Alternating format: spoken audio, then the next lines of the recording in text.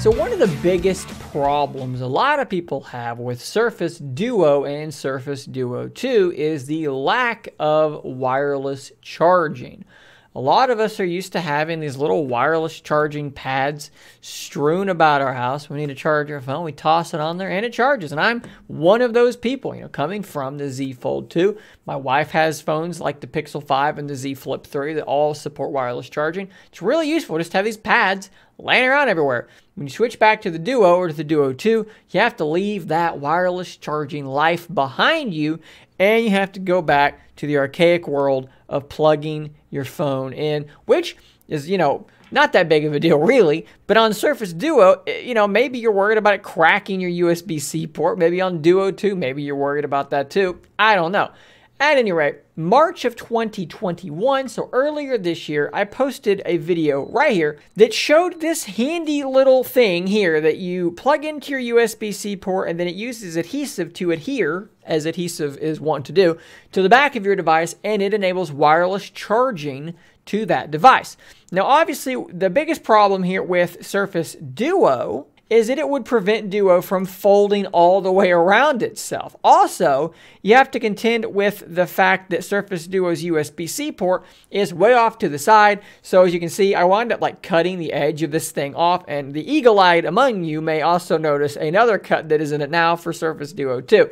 So when we move this thing to Surface Duo 2, obviously you won't need to cut the side of it, but there's a big old camber bump on Surface Duo 2. So I wanted to show you how this thing works on Duo 2. So let's plug it in. Let's flap it all on around there. My adhesive is dead, so I have to kind of hold it in place. But you can see there why I made that cut. Good news is there's nothing actually important in the edge of this thing, so you could kind of just easily make that little cut around it. The adhesive will hold it in place.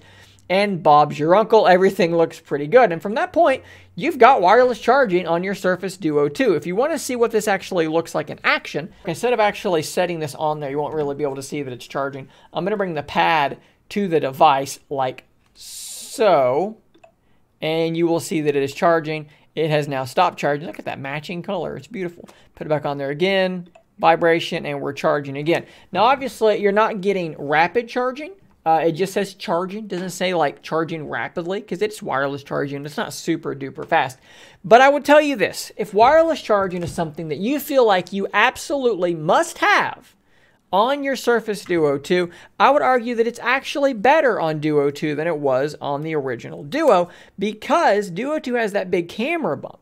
So the problem of folding it around, well, that's not really a problem here because there's already a gap and it doesn't really get in the way of that gap.